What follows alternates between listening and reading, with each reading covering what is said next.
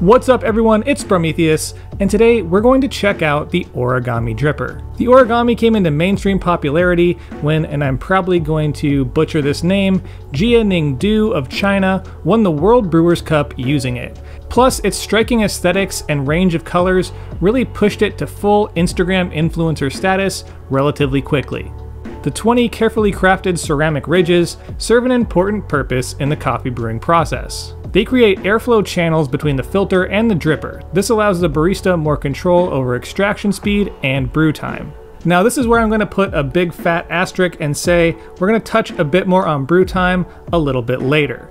But the one major benefit the Origami has over other drippers is its ability to use the most common filters on the market that you can find on pretty much every retail shelf in any cafe around the world, and that is the V60 cone filter and the Kalita Wave flat bottom filter. But that's not to say those filters are interchangeable. The V60s are a smooth cone shape, and the Kalita comes with 20 waves that prevent the filter from sticking to the dripper and slowing the drawdown. In my experience, V60s tend to lean more into higher clarity cups with more pronounced acidity and slightly faster brew times. On the other hand, the Kalitas tend to extract denser, milder coffees with a little bit longer brew times. When it comes to brewing an Origami using a V60 filter, more specifically the light roast filters from Cafec, I found a very similar brew and outcome in comparison to using a standard V60 dripper. My biggest concern with using the Origami using V60 filters was the potential for just a super quick brew. But I noticed that even at my standard V60 grind, recipe, and including the Kubomi bloom, I ran just 10 to 15 seconds faster on the Origami. And the cup was exactly how I like it. Clear, bright, and layers of complexity. The body and mouthfeel suffers a little bit when using a V60 filter, but my preferences with coffee lean more towards clarity than it does body. And the extraction percentage on that cup of coffee, even with a little bit shorter brew time, landed well within the ideal range at about 21%, so I had no complaints with the V60 on the Origami. When it comes to using the Kalita filters on the Origami, I had pretty high expectations and pretty high hopes. A lot of my friends and fellow coffee professionals ranted and raved about how great it is using the flat bottom filter on the Origami. Plus, the World Brewers Cup champion used flat bottoms on their presentation as well. So there's definitely something to it, and it definitely can create a good cup. But when it actually came down to me personally using the flat bottom Kalita filters on the Origami, I ran into quite a few roadblocks.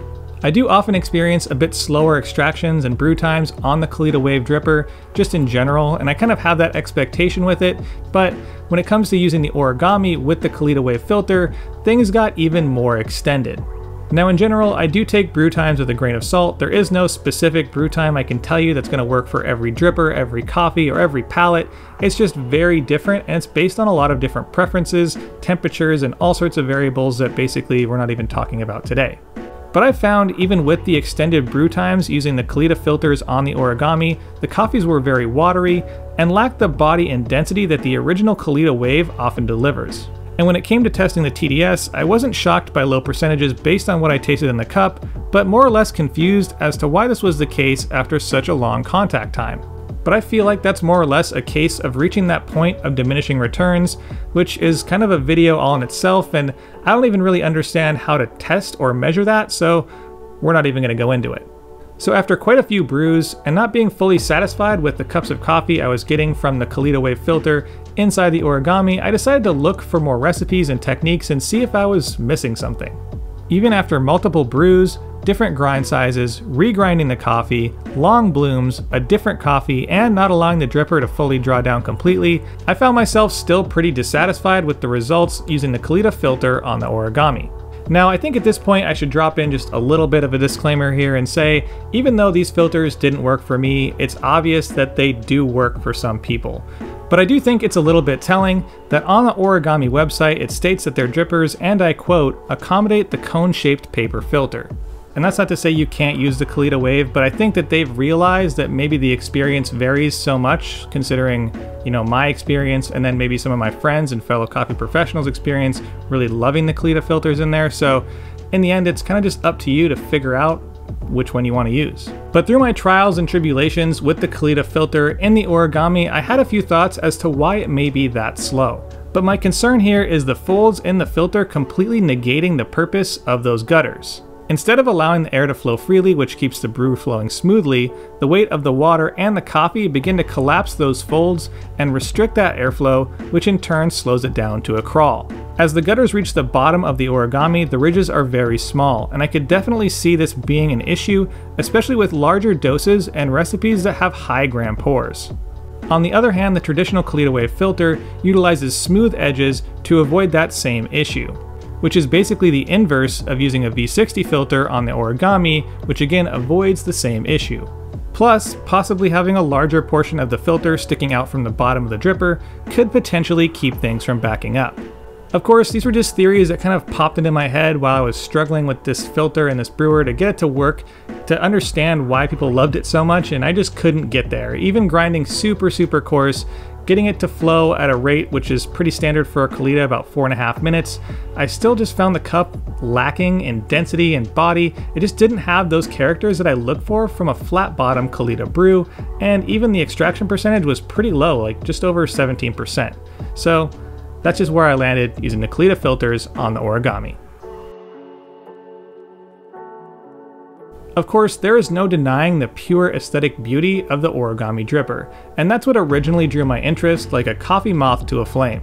And as someone who has learned how to really appreciate the craft of ceramics, the build quality feels great with a smooth finish and nice crisp corners.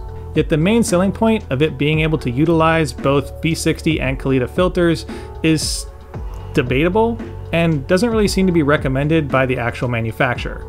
The way the Origami brews and tastes using a V60 filter is essentially the exact same as using a V60 dripper. And when it comes to the use of Kalita filters, it just couldn't pull out the body and density I wanted and expect from a flat bottom filter. So if you're on the fence of whether you want to get an Origami or a V60, I would just say pick out the one that looks best to you, because they essentially will taste the same and run the same using the exact same filter. If you're weighing the Kalita Wave against the Origami, my recommendation would be to get the Kalita Wave, because I find the brews much more consistent in terms of taste and extraction. And lastly, if you're trying to maximize your coffee experience while also minimizing the amount of coffee gear you have on hand, get the Origami. Both filter types do fit and function, so it's possible your experience will be different.